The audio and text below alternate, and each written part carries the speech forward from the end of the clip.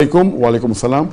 Dr. Zakir Naik, is it haram to live with your non-Muslim girlfriend even if you don't do haram things? The question poses that is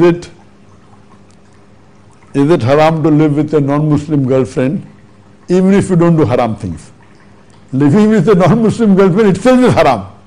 So you're asking me the question that is it haram to live with a non-Muslim girlfriend if you don't do haram things? It is like you telling me that is it permissible for me to drink alcohol and then not do haram things? You understand? Is it permissible to drink alcohol, but after drinking alcohol I will not do any haram things? So is it allowed for me to drink alcohol? And the answer is no. Drinking alcohol itself is wrong.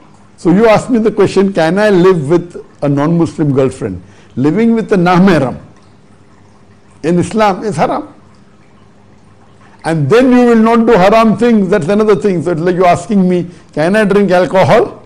And after drinking alcohol, I will not do haram things. So is it allowed for me to drink alcohol if I don't do haram things after drinking alcohol? And the answer is no, it's haram. Because drinking alcohol itself is haram. And after drinking, you may do something else, is secondary. After drinking alcohol, you may do zina, you may gamble, that's secondary. But drinking alcohol itself is gunah kabira. So similarly, staying with a non-Muslim girl, friend, who's a non-mahram, she is not your wife, she is not your sister, she is not your mother, she is a non-mahram to you. So staying with her itself is haram. Whether after that you do haram, whether you do zina with her or not after that, or that is secondary. But staying with a non-mahram girlfriend itself is haram. Whether after that you do haram or not, that is secondary.